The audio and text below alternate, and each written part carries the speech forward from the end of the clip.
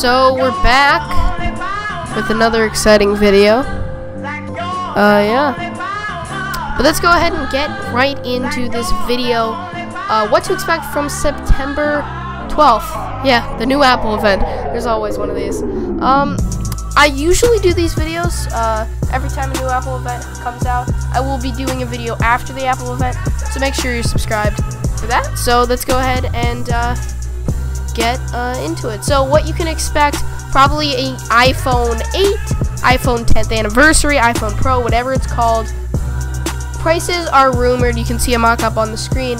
Prices are rumored to be around $1,000, which is expensive, but of course most people get their phones now through the carrier monthly price. So many people, even though they're complaining about it, it'll only be a couple more bucks per month, so don't worry about it. iOS 11 would be really cool with this phone. No home button, but with the expanded screen, it could be really, really nice.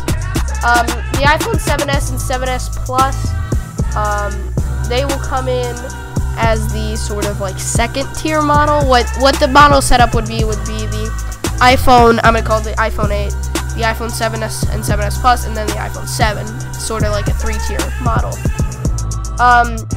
The S line,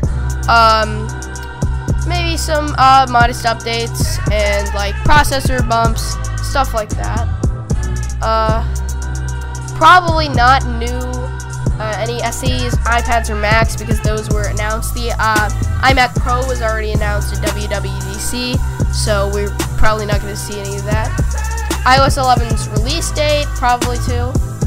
And the Apple TV 4K, I know like everybody, most people that are like in with tech have a 4K TV now, and they're becoming more cheaper.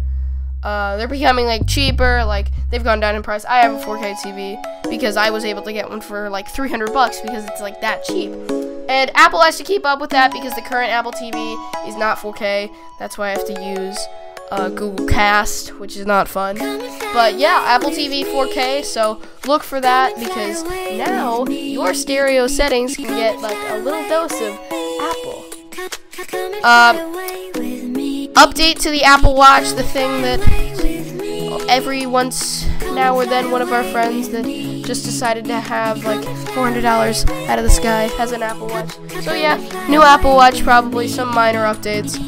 Maybe look for something like groundbreaking, like it'll talk to you now because Siri. That's, yeah. Of course there's, yeah, prices. It's Apple.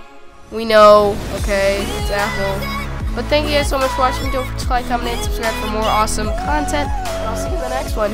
Yeah.